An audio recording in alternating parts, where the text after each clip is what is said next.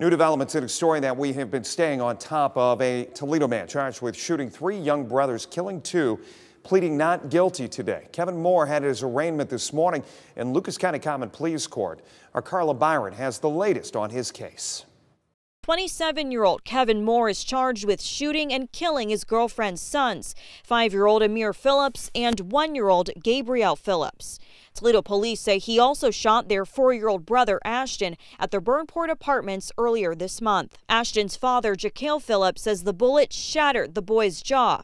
After undergoing surgery last week, Phillips tells me Ashton's condition is improving, but it's still critical. Police haven't released a motive for the shooting. Moore was charged with 2 counts of aggravated murder and felonious assault and 1 count of attempt to commit aggravated murder.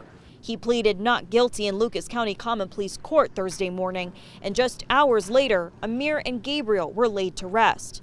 Moore will be back before a judge on March 18th, and his $5 million bond is continued. Carla Byron, WTOL 11.